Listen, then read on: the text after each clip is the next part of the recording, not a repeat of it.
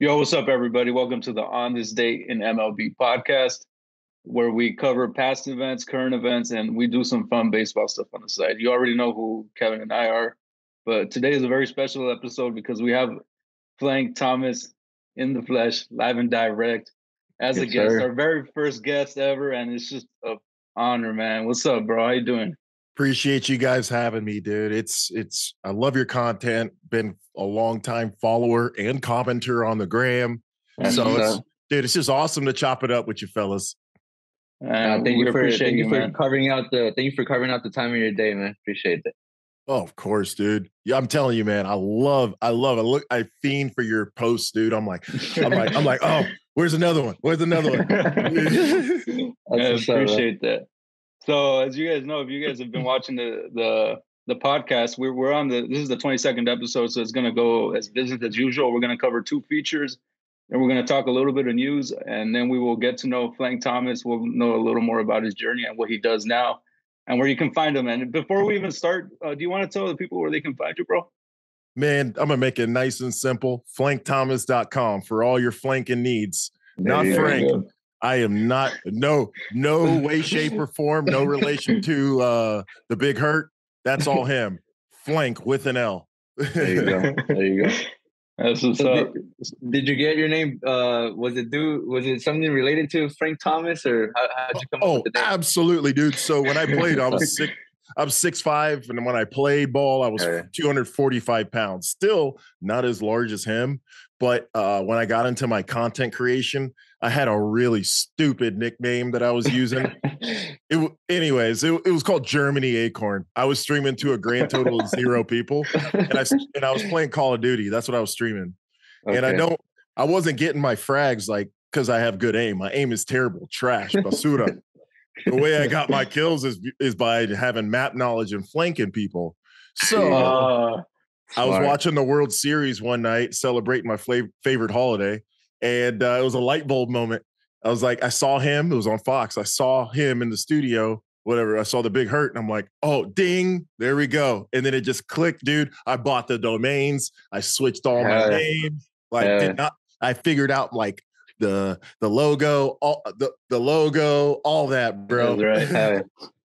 Yeah, it's always such a dope little moment when you have those epiphanies when it just clicked. Yup, absolutely. So yeah, let's get cracking with these features. Do you want to lead it off, Kevin? Yes, sir. So the first one for this week, we got our boy Ted Williams coming back from military service. He missed 3 years, and he actually hit the first pitch he saw in spring training. He went ahead and hit a bomb. Came back like it never left. Right. Probably do that again whenever he gets unfrozen. That's crazy to me. Like even for me, when I have a week off vacation at work, it'll take me a good 2 to 3 weeks to get back into routine, right? Yep. So 3 years.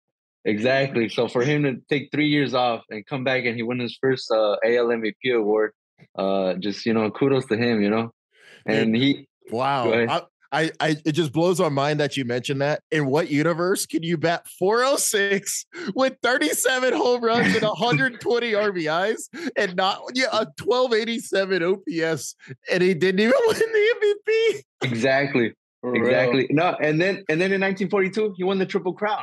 Just took it to another level and still got robbed. Oh my gosh. Yeah. Oh, because I believe in 47 too, he won the Triple Crown again. That's his second Triple Crown. Yes. So he probably should have had at least 5 MVP awards, right? At least only 5 or 7. Exactly. That's wild. I didn't mean to cut you off, but that's wild. It's we talked about it one time too, huh, Kevin? How I don't get it. Could have probably been up there with with the Bonds type amount of MVPs, with I think Bonds has 7. I think Williams would have been up there easily. Yeah, absolutely should have been. Wow, that's insane, dude. That's insane. It's stupid, man. It makes this no sense on video game numbers, right? To be honest. Ooh, Joe DiMaggio's hit streak was one of those years. 42, I believe, or 41. Yeah. No, 42. He lost it to another Yankee, Joe Gordon, and the Yankees won the World Series that year, so that maybe factored into that. Wow. Yeah, man. 1946, he came back with 38 homers, 123 RBIs, and a 342 average. Led the majors in OBP, slugging, walks, runs. His WAR was 10.9 and OPS plus 215. That's I can't even do that in MLB The Show, right. Nuts, oh my god! With my created player and with all the adjusted sliders and shit, still can't do it. Oh my gosh, dude, that's insane. So, I mean, come on. Also, like dug up into some of his stats before he even took off. So he debuted in 39, and he took off after the 42 season. In that span, he put together a 190 OPS plus. For an OPS flat, it's a 1.123. 127 home runs in that span, 749 hits, 515 RBI. I mean, the man did it all. And in 2,615 at bats in those seasons, he only struck out 196 times. So just I'm looking at that strikeout to walk ratio, and it's insane. Damn, I've never seen anything like that. That's insane. That's like, dude, that's even better than Tony Gwynn. Yeah. Yeah. So, and if it wasn't enough, that man dominated the baseball world. When he went back to serve his country during the Korean War, he obviously came back and he played 7 more seasons, but he won awards there too. He won the Presidential Medal of Freedom, 3 air medals for aerial flight operations, Navy Unit Commendation, American and Asian Pacific Campaign Medal, World War II Victory Medal, National Defense Service Medal, and like just so much more. So I mean, this guy got everything you touched was gold, huh? Right, dude. Just success after success, and I believe there's like a story about a plane getting shot down and surviving that. Like, I think Ricardo actually posted about that a few weeks back. It was last week or 2 weeks ago. Yeah, it's just wild to think of that. And it's just, man, like just to be able to like come back and whoop some ass in baseball. It's just like, that's crazy, dude. Crazy. Yeah. So just to reference another MLB article, Thomas Harrigan, he referenced formula by Bill James that kind of calculated what kind of numbers he would have put up had he not missed those, what was it? I think 5 years in total. He would have had over 3,400 hits. Only 8 people have reached that amount. Over 660 home runs. 6 people have reached that. Over 2,400 RBIs. Nobody has reached that. Over 2,600 walks. Nobody has reached that. Wow. And he would have reached base 6,000 times, and nobody ever reached that number. And and not to mention that. So when he went away this first time, it was his age 24 to 26 season. Yeah, so the prime time, dude. Prime. Yes. And he played at Fenway as a lefty. Exactly. another. Oh, that's not a great place to hit, like for a lefty. I mean, you can still pepper it off that wall, and he was a complete hitter, obviously. Right. But like, imagine, Yankee Stadium back then wasn't that great either.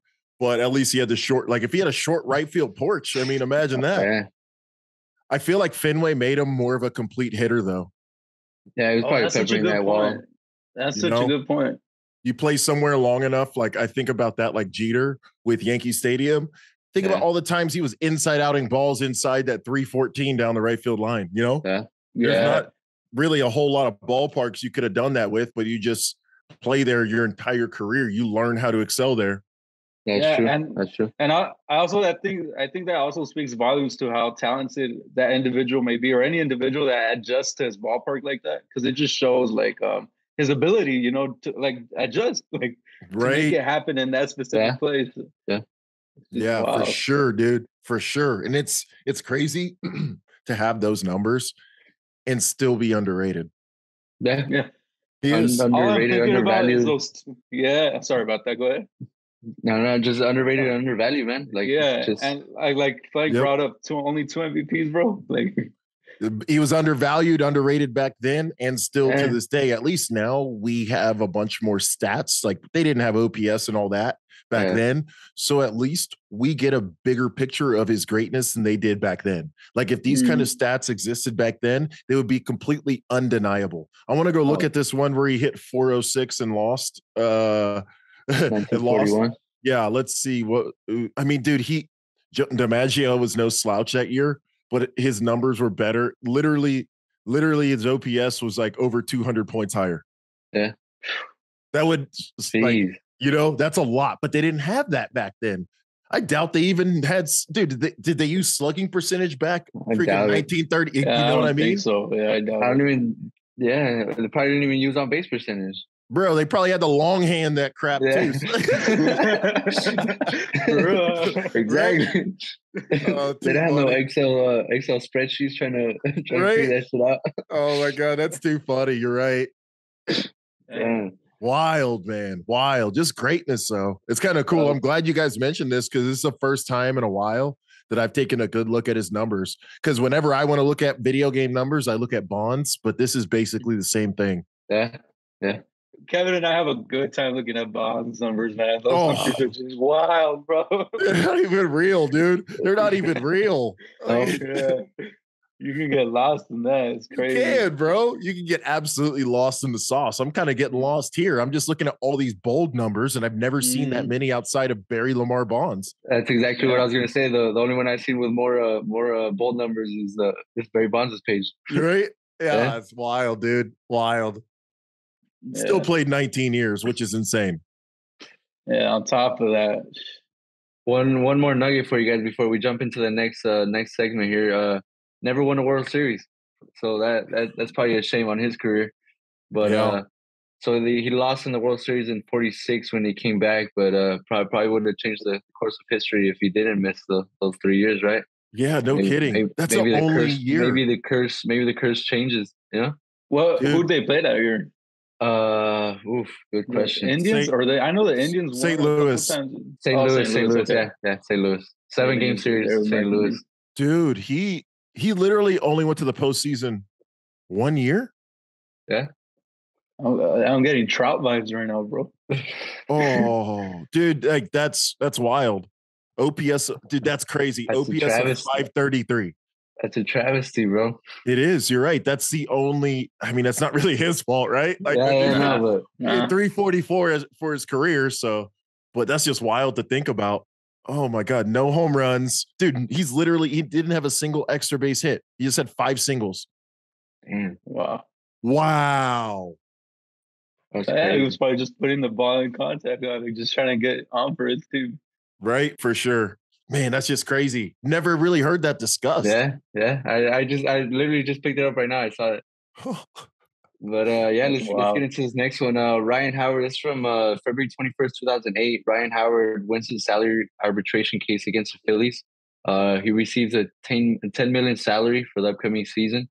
The Phillies had offered $7 million, and the Phillies actually hadn't lost an arbitration case since 2001. So shout out to Howard for breaking that streak. And check these numbers out. In 2007, he earned $900,000. 2006, his MVP season, he earned $355K. In 2005, his rookie season, he earned $316K. So, what a shame to the Phillies for trying to lowball him for those $7 million, bro. Oh my gosh! I mean, rookie of the year, MVP start to the career. By the way, exactly. Like, what more do you have to do to make yourself, worth it? I know it's just wild because like he got blocked by Tommy. Yeah, exactly. Yeah, it's just a shame that he didn't get a chance like with somebody else earlier, but you can't control that. You're cattle. Yeah, exactly. So, oh my gosh, I'm just looking at these numbers, dude. 58 and 149. Well, the wildest thing to me is his best year ever, his MVP year, right? 06. Yeah. I think it's insane to think that he struck out 181 times and still hit 313. Yeah, that's pretty wild. Would have true, yeah. That's almost 200 strikeouts, yeah. Dude, what? Who does that? That's like unheard of. What? No, you're right. I'm trying to think of a comparable hitter. Like, no, he never did it again. You either do one or you do the other. You don't strike out and rake. Yeah, exactly. For real, bro. It's like one or the other usually. Yeah, that's wild, man. Like, the Ryan Howard era was one of the most exciting times this millennium for baseball. Yeah, it was. Nah. Yeah, he truly. Go ahead, Kevin. Sorry about that. No, I'm glad you mentioned that, because I think you commented that on the IG post, and honestly, it took me back, because that 2008 he came out on the show, and the show covered 2008, right? Yep. And that was the first the first show experience I had was on the PSP. Nice. So the 2008 was the first time I bought a PS2, and that was the first game I actually bought on my own. So that nice. That one hit home, you know. So Ryan for Howard sure. was always a big time favorite on my end. He was so clutch too, dude. He was so clutch. Oh my god, the bat speed, bro! I couldn't get over it. And then I think he was the fastest to 100 home runs, the fastest to 200 home runs. Mm-hmm. Yeah, so all those tens of thousands of hitters, right? Well, I think it's like there's been like 20,000 big leaguers, something like that. So I would imagine, well, probably more pitchers than hitters, but all these thousands and thousands of hitters, and Ryan Howard was the quickest. That tells you how elite he was. Yeah. Isn't that crazy? Dude, to me, he was must-see TV anytime he was He up. really was. Yeah, he was. And then, I mean, like you guys just said, he emerged as like a face of baseball. He really was. He won the 08 World Series. He came out on the show. And he even came out on The Office. That's how how much of a big impact he was. You know, in 2013, he came out in an episode called Promos, and it was a hilarious episode. It's in the later stages of that series that if you haven't watched The Office, you should go watch it. I don't know what your thoughts are about The Office playing. It's not really my humor. I caught some of it with my wife. I'm not. I'll put it this. I'm not a big NBC guy. The style. I think it's a well done, like Parks and Rec, The Office. I'm pretty sure it was on NBC, right? It had to be. Yeah, I had no idea. We saw it on the Netflix. Okay, got you. So like, it's not really my kind of my style comedy, but it's obviously extremely well done, and people love it for a reason. Right. Mm-hmm. Yeah. So, as Kevin said, in 07, he won his arbitration case. He made his way into the league in 04. So from 04 to 07, he slugged 286 home runs. Like Kevin said, the fastest ever to 100 home run mark. 151 OPS plus, OPS 1.007. And his batting average, like Flank said, you don't rank and slug. He hit a 291 batting average. So that's insane, dude. All those strikeouts. Just in that little bundle, like you guys said. And I have one last thing from STL Mag written in May of 2008. It's an article quoting Reggie Jackson, talking about Howard, saying, and Reggie Jackson said this. He said, "I would trade my past for his future." He's going to hit a lot of home runs, you know. So basically, what he's trying to say with that is that Ryan Howard's future was so filled with bright lights, you know. Like, if it wasn't for those damn injuries, that Achilles injury, bro. That never the same. Achilles, never the same. Yeah, dude. He was just so dominant, dude. Yeah, so dominant. That period, that 5-year period. And if I'm not mistaken, that Achilles went out when they got eliminated, right? That once it was the last out. It was like I remember seeing that. Was it the World Series or was it the NLCS? Nah, bro. Ooh, I'm gonna have to type that one. Let's see. Look it up. Yeah, let's see. Because I just remember seeing it from the corner of my eye, and obviously they catch I think it was against the Cardinals, bro. If I'm not mistaken, NLCS. Yep, it was. It was the Cardinals. Yep. Okay, good call. It was division series. It was division series game against the Cardinals. Wow, in 2011. What a shame. Yeah, and then he was never really the same after that. If you actually go back and look, he never hit more than 25 homers a year after that. And this also it kind of goes to show how like unforgiving this game can be. Like, ooh, yes, he was at the top of the at the top of the world, bro. The world, and you know, it just chewed him up at the end and spit him out. Like, dude, it really did. It's just I remember he tried to come back with the Rockies. He tried to come back with the Rockies. The last contract he signed, Yeah, and I was like, dude, I would love to see him just hit some old man nukes at Coors. Oh, but, you're right, bro. Imagine, dude. But just never got the opportunity. I think he ended up dealing with injuries then. I mean, like kind of like what they're talking about with Judge. Big guys don't typically age that well, unfortunately. I'd love to see, especially like Judge break that, like stop that. But yeah, it came the Ryan Howard, the best way I can describe his career is that it got started too late and ended too early. Yeah. That's such a great way to put it. That's a good way to put it. Yeah, exactly. Otherwise, he's in the Hall without a doubt within the first 2 years. Mm-hmm. He's in the Hall of very good, but just short of a complete career that would put him in the Hall of Fame. I mean, it's wild. He was it's 3 more times than us, but he's only a 3-time All-Star. How? Yeah. How? Yeah. He had over 100 RBIs, 1, 2, 3, 4, 5, 6 straight years, dude. What? No, he should have been.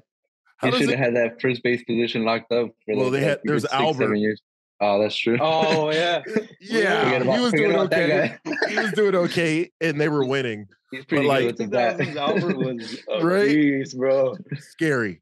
Like I'm just looking like, how does a guy with 48 pumps and 146 RBIs not an All-Star? And the year before, 47 homers, 136 RBIs, not an All-Star. What? You want to know my favorite number about that 2008 season? What's that? 162 games played. Dude, that's wild. That's wild. Right.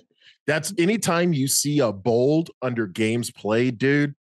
Whoo, for sure, bro. Right?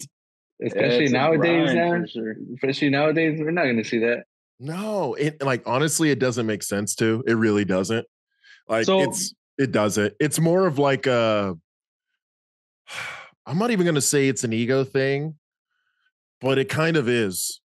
Like you can, and I mean this, like you can absolutely produce better if you take your 162 and turn it into like 155. You could probably end up having a better year. Obviously, there's value in being out on the field. But if you take a little bit of rest here and there, dude, it's so many games. If you take a little rest here and there, you might get you're probably going to feel a little bit better and contribute more. That's kind of the angle on it. But still doing playing 162, that's unheard of. Like there's no need for it. But the fact that somebody especially his size did it in the National League, that's insane, bro. I'm just going to do that. Exactly. Kudos. That's such a great point, bro. In the National League before the DH for any younger people watching, and while we're on that subject, any young people that are asking who he is, please just go look him up. Just kick back a little bit and watch some highlights and use him in the show. They added him last year. He's back. Use him in the show. Oh my God, the swag. The way he dropped the bat, his pimp jobs were the absolute freaking best. And this was an era to where the only people allowed to pimp a homer were in the 50 home run club. Honestly, they still got mad when Prince Fielder pimped home runs. Yeah, bro, they were hating on Fielder. They were hating. And those are moonshots, man. Those are moonshots, dude. Ryan Howard, you talk about hand speed. The way he was able to go oppo taco, no problem. Lefty, it didn't matter, dude. He was literally built different. Facts. So that takes us into the next segment. We're gonna be talking about the show, MLB 23, the show. So we got Jazz Chisholm on the cover, and we got Derek Jeter on the collector's edition, and a couple new things on this year's game. They're gonna have the Negro leagues. I'm pretty sure you guys saw that. That's pretty dope. So the first episode. Exactly. The first episode I saw, they're going to include Satchel Paige, Jackie Robinson, Rube Foster, Hilton Smith, Hank Thompson, John Donaldson, Martin Digo, and Buck O'Neill. Yeah. And another thing that I thought was pretty cool, that they're going to include a narration from the Negro League Baseball Museum. The president, Bob Kendrick, he's going to be narrating some of their storylines. So I think that's a pretty cool feature they're going to be including this year. Big time. It's about time. It's the significance can't be stated enough, dude. Exactly. The Negro Leagues have made it into a video game. That's unheard of. And now we get to learn about all of these legends whose careers were just buried, right? Yeah, exactly. Yeah. And they're finally going to be able to play in integrated games. Yeah. About time, man. That's a thing that's insane, bro. These guys, the power of technology, yeah. Right? They're finally gonna be able to play in integrated games. Like, that's wild. Wild, man. Wild. Yeah. And it also took them long enough too to recognize the Negro League stats as legit stats, you know? Right. I think that happened did like a couple years ago. I wouldn't say very recent. 2-3 years ago. Yeah, that's right. Yeah, it was. I mean, better late than never, right? Yeah. No, yeah, that's very true. Like Flank said, finally, man, we got to pay homage to some of those legends, some of those OGs, and learn about their stories and what they went through. Because there's for sure they had their fair share of talent, right? There. And I got it. My great uncle actually played in the Negro Leagues. His name's Albert Overton. He actually has a baseball reference. Albert Overton. Yeah. Yeah. Dude, it's pretty wild. And like the gap in his career is insane. So he played in 1932, then 1937, and then 1944 after the war. Oh shit. Isn't that wild? Now, you don't mind me asking, did you get to meet him like in person? No, he passed. Yeah, he passed back in like, if I did, I was an infant because he passed the year I was born. So I don't really remember it. They said I did, but I was like 2-3 months old. Yeah. Okay. Yeah. That's so cool. That's crazy. Man. Isn't that cool? Yeah. That's crazy. Yeah, man. I haven't really like talked about it much, but now it's kind of relevant. How did it feel when you found that out? Oh, dude, like it's and like I always kind of like, you know, my parents had kind of talked about it and mentioned it and stuff, but like I'd never really looked it up before, you know, and so I saw that I was like, oh my gosh, that's right, that's so cool, you know. Yeah. Damn. So out of a handful of those players, if you have the list in front of you, Flank, who are you most excited to use for MLB The Show from the Negro Leagues? Satchel Paige. He's gonna be nasty, bro. He's gonna be nasty. He was so dominant, and you know he was. Yeah, I'm sorry about that. He was just nasty, and I just want to use him, man. Like I just want to carve with him, you know. Yeah, for sure. I wonder what kind of pitches he's gonna have. He's probably gonna have like a good 5-6 repertoire. Right. Funky delivery. Least, right? He's gonna have something funky, like some character to it. Yeah. Hiding the ball real well and stuff. So yeah, I can't wait, bro. That's the one I'm looking forward to the most. That's what's up. A couple more things I saw. They did a couple changes to the shifts. They don't have no more extreme left and extreme right shifts. So thank goodness. Shout out to that. Right. Yeah, they finally I mean, some of the rules they're starting to line up with Major League Baseball. So now they have the universal DH. That's right. And have it in, well, especially in Diamond Dynasty. But dude, I think that's the biggest one because dude, pitcher shouldn't hit unless your name is Shohei Ohtani. Yeah. Like you have no reason to hit. Exactly. It's some waste. Just gonna get yourself hurt out there, man. Dude, it's like I'm like, you don't pay money to go see the kicker play quarterback, do you? Imagine if the kicker played quarterback. That's a good analogy. Right? Yeah, like once a drive, the kicker or the punter or something, or the placeholder. On third down, we're gonna bring out the kicker to throw. Come out in the Wildcat, like you know. I think it kind of like it's not a good representation of the game, and people are like, "Oh, well, kids, guys' jobs and this kind of ball." I'm like, dude, if the only way that you're if the only reason you're on a team, especially as a position player, is because you're a double switch guy and because the pitcher's hitting and all that, then dude, get better. Yeah, honestly, that's not yes, you're a big leaguer, but that's not baseball, dude. Baseball is kind of a sport where people like doing it because it's the way things have been. But the game has kind of stood in its own way when it comes to progressing. Exactly. And they finally got something right with the universal DH. Honestly, and so now that it's in the show, like, dude, it just means more offense, and that's what sells. No matter what the sport, offense sells. People don't pay to see defense. Offense puts butts in seats. So yeah.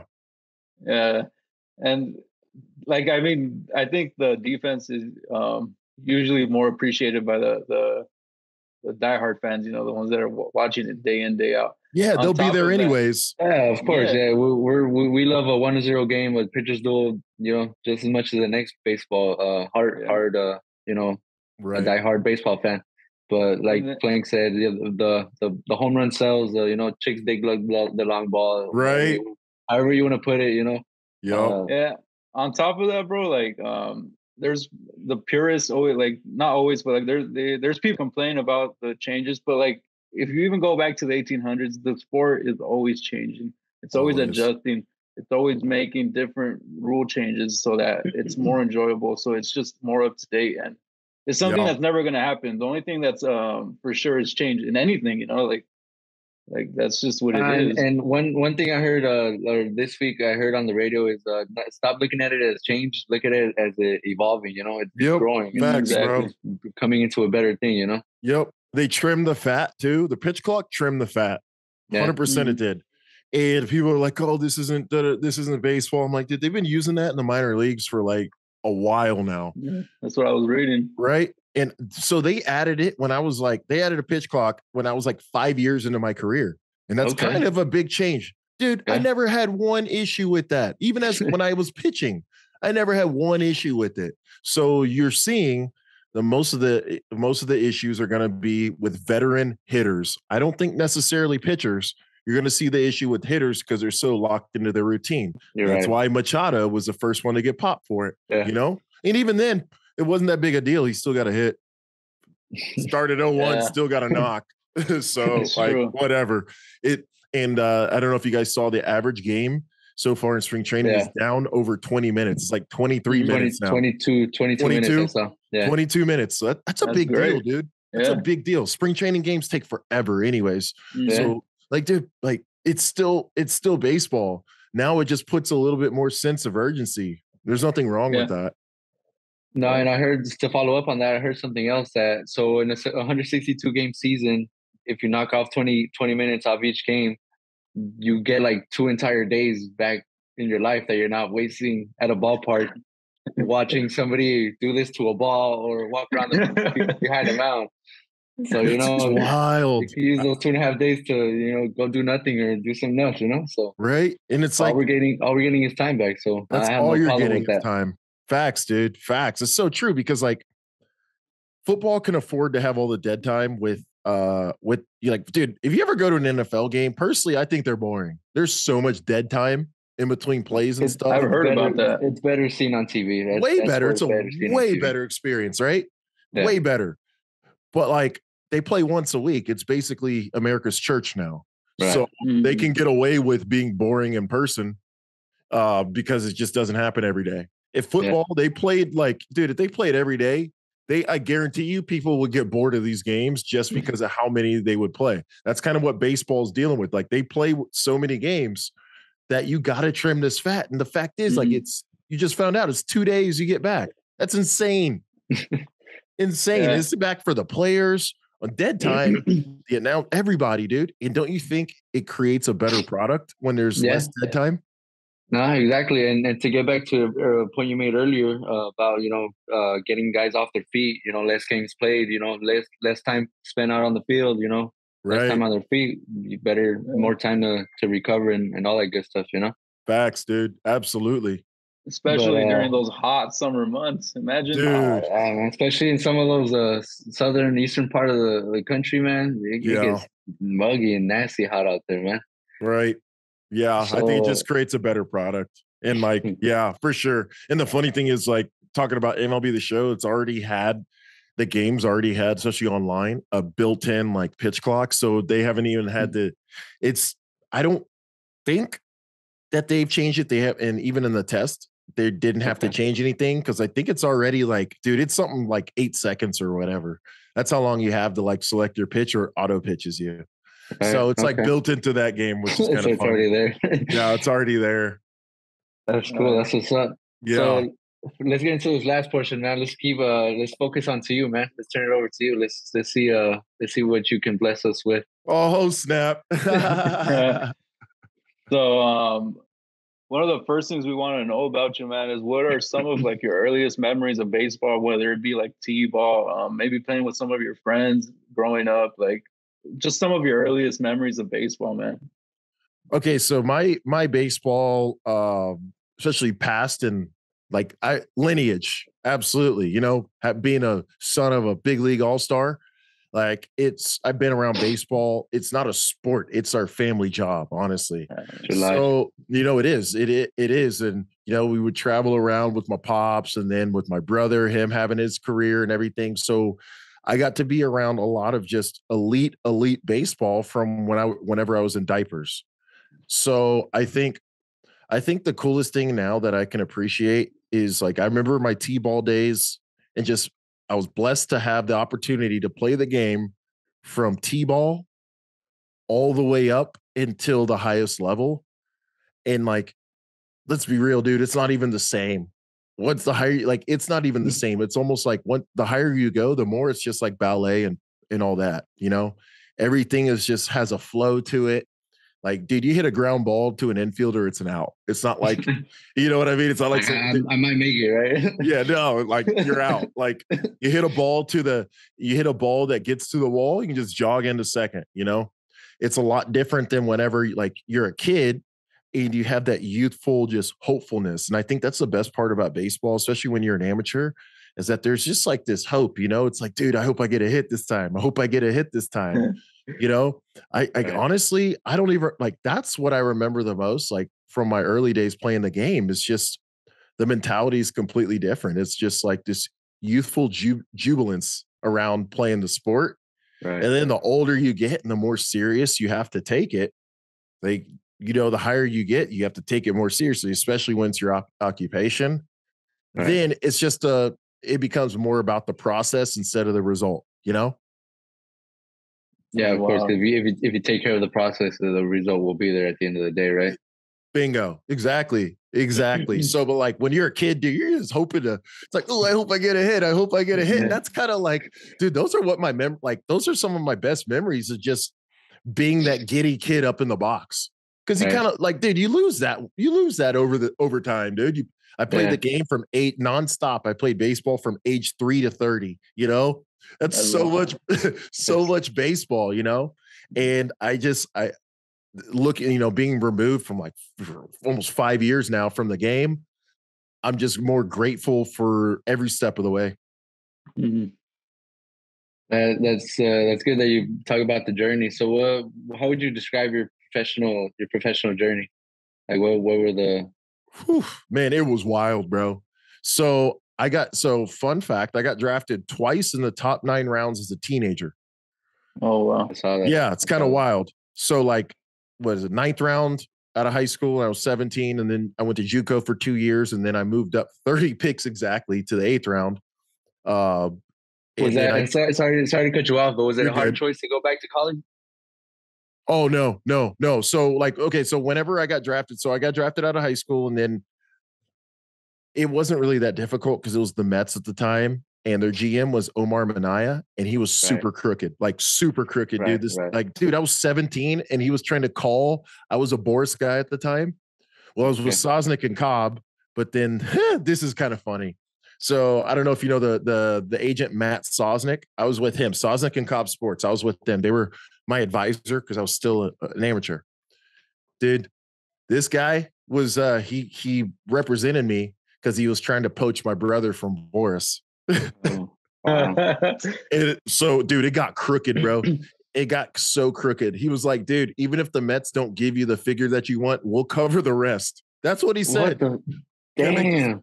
I'm like, no. And then the guy called my dad a fucking pussy. What? Wow. Oh, yeah, dude. So then he got fired, and then Boris took me on, probably as a favor to my brother. But then that was a whole thing. And then Omar Minaya, the GM of the Mets at the time, he didn't want to deal with Scott freaking Boris. So he called me directly. And I'm like, dude, it's literally illegal. I'm not even 18 yet. You can't talk to me. I was like, I can't sign with you guys. You're literally breaking the rules before I've even put pen to paper. And You know, it's kind of crazy, dude. Like, it's nuts. He was like, oh, you know, Delgado's getting older and we can see you playing first base in the future for us. I'm like, dude, you just broke, like, you literally just committed a huge violation.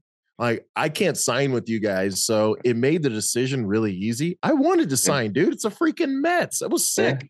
The Mets in 06, dude, they were the hot team in New York. It wasn't the Yankees. Yeah. They had Reyes. Yeah. David Wright. Yeah. Delgado. Like, dude, yeah. Beltran too, I think, already, huh? Dude, yeah, like they were stacked, bro. That's right, yeah. And so it made the decision really easy. They made it for me.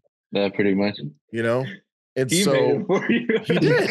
He did, dude. He did. He made that decision for me by literally just going around my advisor / agent. And then I went to school. So the whole thing is like, dude, I went, you know, junior college, you can get drafted each year. Okay. I went from 9th round to undrafted to 8th round. That was my trajectory. So by the time I get to my sophomore year at JUCO, I'm like, dude, I just went undrafted. I don't know what I'm going to do. The only school that was really recruiting me was Jackson State. And I'm like, dude, I'm not going to go play in the SWAC. No disrespect to that conference, but it's not like I wanted to play in a big conference, right? Yeah, of course. And I really didn't want to go play baseball at an HBCU. Like like baseball, we're not there yet. We haven't had a baseball equivalent to a Coach Prime that's leveled the playing field. We haven't, right? Right. You've had your stars, like you've had Ricky Weeks that played at Southern, but like you don't really have a bunch. It's not a super easy path to get to the next level. And so I had no expectations, ended up getting drafted 8th round, never even met the A's. The first time I ever met the scout, he showed up at my house with the contract. Oh, shit. So it was like a no pressure kind of thing. Dude, I went into my sophomore year of college. I'm like, all right, this is probably going to be my last year of baseball. So I just had fun with it, man. There you go. You know? And so it was kind of nice to get that kind of perspective, take all the pressure off, and then just kept it that way my entire career, honestly. Like going, signing with the A's. Why did it have to be the A's? Oh, they were so cheap, bro. It was so bad. That's what I was gonna say. Is there probably isn't the cheapest, another cheaper team in the league? No, they're the worst, bro. We literally, I was with them for 7 seasons. I made it to minor league free agency. I don't know if you guys are familiar with how hard that is to do. It might be the hardest thing in all of baseball to make it to your minor league free agency with the team that drafted you and like that you signed with initially as an amateur. Because you have to play 7 seasons without getting called up, added to the 40-man, or traded or released.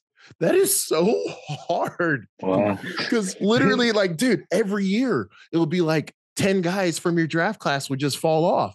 And then it got to the point where it was literally the longest tenured guys in the entire organization was Sean Doolittle and then me. That's crazy, bro. That's crazy. Wild. It was wild. But like, dude, they were so cheap. 7 seasons I was with them. I never got a hoodie. What? No way. I never got a what? Swear to God. No. I never got a hoodie. I didn't get a hoodie. Dude, let me show you what they gave me. Let me show you what they gave me when I signed. I have it right here. I have to get it out of this little thing. Let me show you. Yeah, go ahead. It's all bad, huh? That's messed up, bro. Even my company gave me a jacket, bro. And they're not a professional baseball team. What the fuck am I gonna do with this? What am I gonna do with this fucking thing, dude? What am I gonna do with the bullpen jacket, bro? That's literally all they gave you. All they gave me when I signed. And I'm saying it's better, I guess better than nothing. But dude, what the hell am I gonna do with an A's bullpen jacket? That's all bad. Like, what am I gonna do with that, bro? Go outside when it's cold and raining and like what? Dude, I didn't even get actually I did get a duffel bag because I had to buy it. But I don't know if you guys heard about this. They tried to they didn't try. They took it back. I bought the duffel bag. And they still took it back. I had to go into the office. I swear to God. So they would loan out duffel bags. Okay. Wow. You didn't get to keep it. They would give you at the last day of either spring training or instructional league, wherever you were, or like whatever affiliate you were in. At the end, they would give you a freaking trash bag, and not even a black one, a clear one. Oh, like if you get leased, all bad. Yeah, let go from shit. That's how you would take your stuff home, unless you bought a duffel bag. So I was like, I respect myself and my career way too much to put my stuff in a freaking trash bag. Yeah, that's dirty, man. That's so bad, dude. So bad. So I was like, I bought this duffel bag, and these fools still, I go back to my locker after like eating or something or coming off of the field. Dude, duffel bag is gone, and there's a trash bag in its place. No. I grabbed that thing and stormed directly into Ted Polakowski's office. He was the head minor league coordinator. Ted Mart is what we called him. Because if you wanted anything good, you had to buy it. So it was called Ted Mart. like Walmart. It literally had a catalog. Oh man. So bad. Wow. And I walked in his office. I'm like, where's my duffel bag? He goes, oh, we loaned those out. I go, no, I bought that from you. And he's like, gave me trouble. I'm like, give me my duffel bag right now. Like, dude, I let it eat. It was funny, but that's how cheap they were. Wow. Yeah. That's funny. It's bad. I know they're cutting corners, but to take it to that level is that's kind of crazy, man. To sell it and take it back, bro. Sell it and take it back. And then they would like cheap out so bad on our food that every spring training you would get food poisoning. So like, dude, we knew don't ever eat the fruit ever. If they have fruit, don't ever eat it. And you get guys that come in and start crushing the honeydew. No. Damn. Yes, dude. That's how cheap they were. Food poisoning cheap. That's terrible, man. Does it surprise you though with the state of that organization now? They were at least winning. I mean, yeah, you're right, but they don't win anymore. I would think MLB would have some kind of like threshold that each team has to, supply their minor league players but yeah, I guess not, right? Dude, not even the big leagues like with the A's, they're just so cheap, bro. It like laughably bad. And the people who get it the worst are the fans. Yeah, that's terrible. But thankfully for me, man, I was able to level up with the two other organizations that I got to play with. So whether it be the Rockies, that's a huge upgrade in every way. It's not like they know how to win, but at least like they're a real team. and then the Red Sox, like, dude, they're one of the best sports franchises in the entire universe. So that was pretty sick to be a part of that. Damn. So one of the next questions we have, you already I was gonna ask what was one of the hardest parts, but you already got that. So if you being with the A's was the hardest part. That whole thing. The whole thing. So maybe we can switch over to maybe some of those pros that you experienced with the Rockies or with the Red Sox. Just some cool vibes that you got there, like any cool things that you experienced. Oh, absolutely. So the coolest thing by far was with the Rockies, and they were the only team I was with that did this. And most teams don't, but they have the major league team and then the minor league guys share a bunch of the same facilities instead of splitting it off. So you'd see big leaguers, like you'd see Tulo in the weight room, or you could, or like see him in the cafeteria. I'd be eating at the cafeteria with like Arenado, That's like dope. And you miss out on, like, dude, there's so much value in being around people that have been there and done that, right? Yeah, just getting FaceTime, rubbing shoulders with them, and you get robbed of that. Like the A's, bro, the minor leagues and the big leagues, they were literally like 3 miles, no, maybe even further apart, like 3 or 4 miles apart down the road. Like, wow. if you like it was, so it's huge. Like, it wasn't even like you were in the same organization. Like, you almost never saw those guys. That's and crazy. Then, but like being with the Rockies, being able to rub shoulders with those guys, like that was really cool. Cause that was my first year outside of Oakland. Like, that was our first experience outside of the A's. And then finally for me, without a doubt, the highest of the highs for me was after 10 years, literally 10 years, year 10, right? I finally got a big league invite to spring training. Yeah, dude, drafted 12 years after the first time I got drafted, but literally a decade after I got drafted, I went to my first and only big league camp. It was in 2018. It ended up being the Red Sox. They won the World Series that year. So for 2 seconds, I was with the World Series team, I guess. But it was really funny. I was, but the outfield at the time was Mookie, JBJ, Jackie Bradley Jr., and Andrew Benintendi. JD signed about a month into camp. They also had Rusney Castillo making like $13 million in AAA. That's right. Yeah. Dude, they even had Bryce Brents, who hit like 30-something home runs in AAA the year before, couldn't even get called up. I mean, dude, the outfield was so stacked at the time. And of course, my boy Steve Selski was on that team as well. And like out of all these outfielders, I was the oldest guy. They're the ones with all this big league time and whatnot. And here I am older than them without any big league time. But it was really funny. It wasn't like I was like the wide-eyed rookie dude. I grew up around this game. So there was comfort in that, you know? That's good. Yeah. But it was really funny because like all these guys are younger and they're ahead of me in the depth chart. And I was just like, yeah, I'm probably done. And I was. Yeah. That's funny. Yeah, it was cool though, man. You know, honestly, that's another one of the highs. Just being around these young studs. Like, dude, I got to see the NBA. Like, I literally got to my throwing partner was JD, and like I played against him a bunch whenever he was coming up with the Astros, and I was with the A's because we were in the same leagues a bunch. But like, dude, I got to be in the same group with those guys, especially outfielders. You're always together, right? Dude, I got to be there all day, every day with Mookie, and just to see how an MVP operates. And like, to be honest, dude, he works hard. He's literally just that good at everything. He literally is, dude, anything you can think of, he's the best at. Ping pong, the best. You've seen him bowling. I've seen that, yeah. Everything, bro. He like everything. But just to be around, like, it's kind of cool. It's like, oh, yeah, this guy's really good. Kevin and I had a discussion one time. We were at a Dodger game, and we both, I'm pretty sure Kevin agrees with me, but we both think he's going to be a Hall of Famer when it's all said and done, Absolutely. Absolutely, dude. He's, I think the fact that he's won an MVP, I think he might win another one. If he gets that average up enough, I think he's going to, and I think obviously, dude, he hit 340 something one year, right? The MVP year, he hit like 342 or whatever.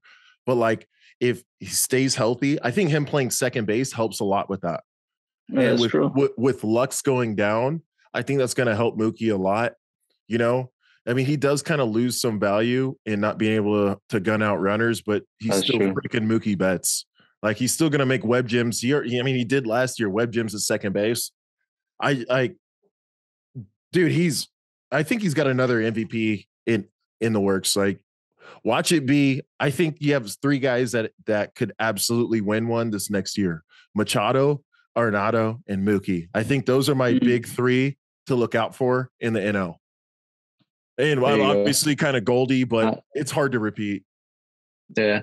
I was just going to say Arenado was close last year, so maybe he'll make the jump up. Runner up, right? Yeah, that's right. Yeah.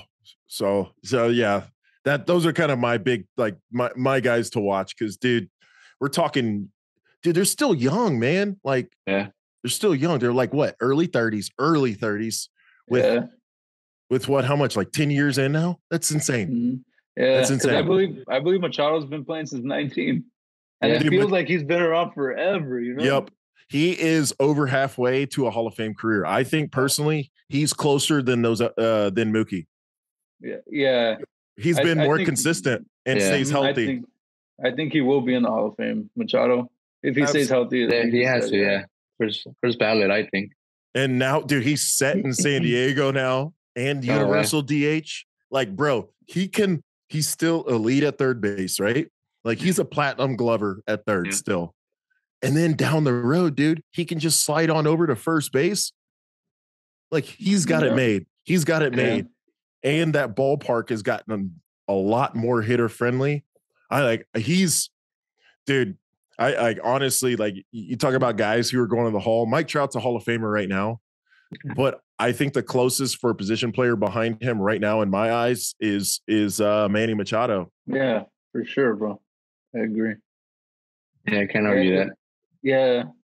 Go ahead, Kev. No, I was just gonna say I can't argue that at all. Oh, okay. He's kind of like the Padres are must-see TV, aren't they? They're trying to take that lineup, right? That lineup. Ooh. Rob Musgrove just got hurt in the weight room. He broke his toe. That's kind of everything wrong with baseball right now. You should never be doing anything that'll break a toe in the weight room. That's kind of one of the issues with the game right now is that you have more emphasis on strength coaches and hitting coaches. Yeah. But I think it's a fad. Do you think that's what's leading to the injuries? All the more injuries, all the heavier workouts, the heavier. Oh, hell yeah, dude. You have idiots. Dude, you had idiot strength coaches that were soccer players, bro. It's like, dude, you don't know what it takes. Like, how does that translate to the other? It doesn't. And it's like, dude, I've seen so many strong ball players that suck. Yeah. Terrible. It's like they're weight room all-stars that are hitting like, 210. It's like, bro, you have to have a balance. It's not like, I think, and I'm not saying he sucks at all, but I think a guy that kind of gets in his own way with the weights, Tyler O'Neill. His old man was a bodybuilder, so there's kind of a pedigree there. But man, like if it ain't working, especially when it comes to health and consistency, you gotta think like the muscles are getting in the way. And I know that's kind of old school thinking, but dude, there's a reason ball players don't look like that. Yeah. Look at Ted Williams, man. Like, going back to the first thing we spoke about, he does not look like a ball player, man. Right. Just let's be real though. It's like, it's more of a skill than anything, right? Yeah. I think that gets lost. That hitting, baseball, like pitching, fielding, it's a skill, and you don't necessarily train a skill with weights. I know that it's part of it to maintain what you have and your strength, but ground balls aren't fielded in the weight room. You don't hit sliders. Like you don't hit sliders in the weight room or by doing like tricep pull downs, like exactly. And I think teams are trying to start to get this mentally. That's like the biggest challenge that the game provides is mentally and approach, things like that. It's actually surprising how little that gets worked on, even from an organizational standpoint. They don't really work on that stuff, man. You kind of are on your own to figure that out. Yeah, it's crazy. They should put more emphasis on that instead of the infatuation with all the the bat speed and the how fast they're throwing every day. Yeah, right. Yeah. I remember the Sox my last year, dude. They gave every person, they gave us like that thing that you put on your knob that tracks like this and that. And I'm like, I straight up told him, I'm like, dude, first off, this doesn't fit on my knob.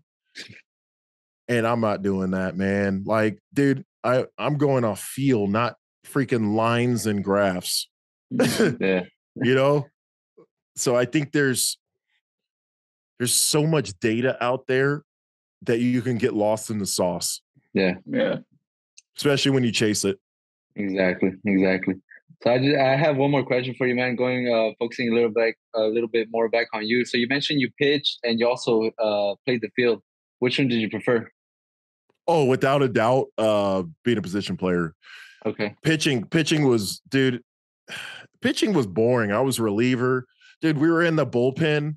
We'd be in the bullpen literally playing was it ladder ball? I'd have a collapsible thing where you have it's like a ladder and you throw this ball attached to two balls attached together by a rope and you try to hook it on the ladder. We'd be playing that during the game because there's only so much you can do, bro. Right. We're just trying to stay loose and stuff. Like, dude, being a pitcher, especially a reliever, it was boring. At least like just sitting out there not knowing if you're going in or not. And I guess it would be different if I didn't have all those years of being a position player. I even like said this too. Like I hated it so much. I was like, you know what? I got forced into it too. So that's kind of part of it. But I was like, man, I would rather try and fail as a position player than succeed as a pitcher. Mm-hmm. I just couldn't stand it, man.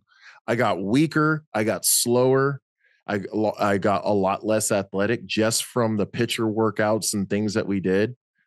And it put me in a really bad space that I'm so grateful that I was able to get out of for a few years, and get back into the outfield, get back to swinging it. Like I had my best offensive years after I got converted to a pitcher. But it also helped me mentally as well, because then, dude, I was able to think both ways, especially in that bat. It's like, all right, what would I throw here? What's kind of game plan for this and that? And then, as you know, I'm able to kind of use that reverse psychology, I guess you could say. And it's all right, I already know what you guys would like. I would just go up there. Like, how would I get myself out right now? Sometimes like, that's what I would do after having that pitching experience. Yeah. But without a doubt, hitting, and not even being a position player. Honestly, the thing, and I guess I even miss it the most. This is the only thing I miss, is playing the outfield, bro. Because like I had to be pretty decent for my big ass to play the outfield as long as I did. And that's what I missed the most, is chasing down fly balls that no one thought I had any chance of getting to, gunning runners out. Like that was the thing that was it. That was my favorite, just playing the outfield, just knowing that I could go out there to right field, dude. And that was my domain. That was my office. Like that was my favorite part of all of baseball. Still is to this day. That's what's up. Hell yeah. I got one more question for you. I think I know the answer. So would you rather hit a home run or take one away? Rob one. Of course. Yeah. Rob one. Absolutely. And like, just because you don't get that many opportunities to rob one. Yeah. And thankfully, and like I got one of them on photo. Actually, I got two of them on I got two photos. One of them, you remember the movie Little Big League when Griffey robs was it Ron? Like he robs him at the Metrodome in center field. Dude, I got this photo of it. This is from 2009. I was in Low A. So dude, I wasn't even 21 yet. I was 20 in Low A in Kane County. And I robbed this home run in right field at home too. And like I go up and I get it. Oh, hold on. I got to get the glove for full reference, right? Dude, I go up and I bring it back. And the best part is, in the photo, there's a fan who's right there behind me, like going like this, like trying to like with the face. And it's in my glove, dude. It was the coolest thing ever. Cause like, dude, especially when you're younger, dude, a lot of fields have super high fences, right? So then once you get to higher levels, you start playing on padded walls that are 8 feet high or 9, whatever the case is, 8 or 9 feet. It's like, dude, you're able to rob it. And to be able to pull that off, that best feeling ever, dude. Literally took it away. Granted, I had some taken away as well, so I know how it feels. But without a doubt, I got to go with bringing it back, dude. It just made me feel like Griffey in Little Big League. Yeah. That's what's up. To wrap up this little interview about you, as far as the Twitch journey, man, when did you start streaming? I know you told us a little bit about it before we started recording. What games do you stream? And you told us already earlier too. When was the first year you played the show? Okay, so I originally started streaming on a platform. It was Microsoft's version of Twitch. It was called Mixer, RIP Mixer. I started in actually, my first stream was like at the end of 2019. So like basically a year and a half after I got done with my playing career, and I started streaming Call of Duty at the time, and just did that for a while. Mixer ended up shutting down, so I just kind of messed around with different platforms and landed on Twitch. It made the most sense. And the only reason that I got into MLB The Show is because it came to Xbox, because I hadn't played it. Okay. I hadn't played it since PlayStation 2 and the very first MLB The Show in 2006, because I didn't play it. And I even went to I didn't tell you about this, but I used to go to the MLB The Show spring training parties. They would have launch parties at spring training every year. They would rent out a hotel suite at the W in Scottsdale. Dude, they would give us copies of they would give us PS Vitas and copies of the games. I'm not gonna lie, like I had no desire, so I just took it to GameStop and traded it in. Oh, dude, I'm not even kidding, bro. I just traded it in. I was like, man, I'm not gonna play this. So I didn't play it from 2006 until 2021 when it came on the Xbox, and I didn't even buy it. And so I started playing it, and then I was like, dude, I love this. It makes the most sense for me, and And now with the name Flank Thomas, it makes a lot of sense with that name. So I've been streaming that. Like, that's the only game that I create content around. And it's really funny that I played professionally for a decade, right? 08 to 2018, my playing career. Dude, the only big league time I got was in spring training. So like none. And I start streaming MLB The Show. And in year 2, I get invited to the MLB All-Star game. Insane, dude. Insane. It's opened up doors. It's opened up doors that my playing career never did. That's crazy. All from my freaking guest room. That's so dope. Crazy, dude. I did see your video. Sorry, Kevin, but I saw his video where he went to LA to the Creators Cup or something like that. Yeah, dude. Yeah, it was right where they had the MLB draft the night before. Damn, bro. It was on that stage. Dope. They converted it to like an esports thing. Yeah, it was sick, dude.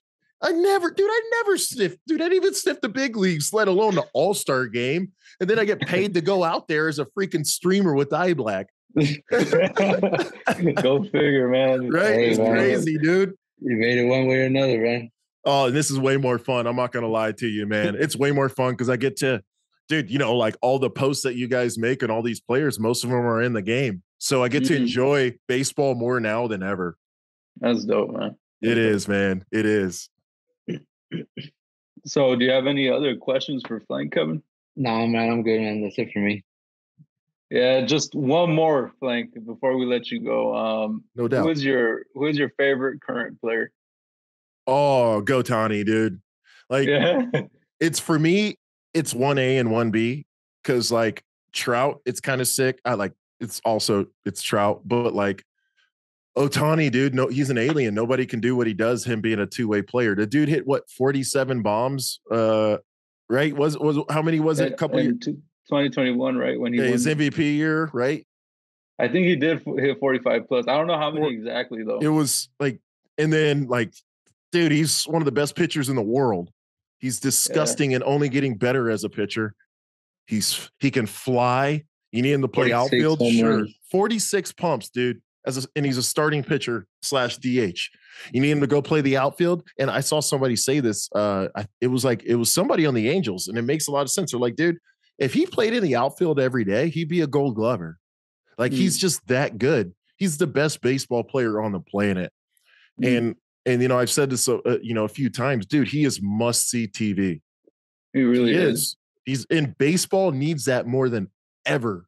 He is must-see TV. He is an attraction. He has people like, dude, the fact that they can't win is another thing, but dude, they're filling up stadiums on the road because he's pitching. Yeah. He's a superstar. And you probably have like, I'm sure so many people appreciate him, but you have, and maybe there's a few other people that have played in the pros. You have a huge and deep understanding of what he probably has to do to be able to perform on the mound and in the box, dude, at the same time. Because you pitched and you played in the outfield, Yeah. And like I did an emergency. I came in my career, like little league style from the outfield like 3 or 4 times and pitched, actually like 4 or 5 times and pitched like that. I couldn't imagine doing it every 5th day, and then like staying in the game as a hitter, like DHing after you come out as a pitcher, like the amount of preparation that it takes. I've watched like a really cool video somewhere on YouTube about just what he does and how maniacal he is with his training and whatnot. That's obviously what it takes. And even then I can't imagine. Wow. Yeah. So we'll end this episode on that note. So we appreciate you guys having me, man. Hey, I appreciate you, man. It's so much fun, dude. Man. You guys are awesome, dude. Like I'm telling you, I love your posts. Keep doing what you're doing, dude. Cause like we're eating it up, bro. We're eating it up. Absolutely. And like, I think the cool thing too is like, you guys aren't old heads either, at all. Yeah, like, are you guys in your 20s? Yeah. Late 20s. I'm 31. Yeah. Okay. Fair enough. Okay. 29. Nice. Dude, I think that's awesome though, because like that will put you guys as tweeners because you can relate to older guys as well as younger kids, you're not lost in like, there's no generation gap between basically the entire baseball fan base and you guys. So I think that's really cool what you're doing. And keep it up, dude. Seriously, you guys are crushing it. I love your account, love your content. And now just hanging out with you guys, you're awesome dudes. It's good to see good things happen to good people. And we appreciate it, man. I'm sure Kevin can add to it, but it's just it's crazy, man, especially to hear like all that love and appreciation from you. Like for us growing up the way we did, you know, like in the city and all that shit. Like just to be able to do some fun stuff based around baseball, man, it's such a blessing to just be doing this, you know. If you don't mind me asking, where'd you guys grow up? We both grew up in Santa Ana, different parts of the city. Gotcha. So for anybody that doesn't know, that's Santa Ana is the main city in Orange County, which is Santa Ana is about 5-10 minutes away from Anaheim, where the Angels play. That's where Micro Center is. Yeah. My brother goes there. Yeah. But yeah, that's where we grew up. In a not so friendly part of the city, you know, just trying to like play baseball, man, and it's something we've both been in love with since we were kids, and it's just cool as hell, man. That's awesome, dude. Keep it up, y'all. Seriously, thanks again for having me on. I really do appreciate it. Appreciate it. Yeah, man. We appreciate you, man. So yeah, well, with that, we'll let you guys go. Thank you guys for kicking it. Peace.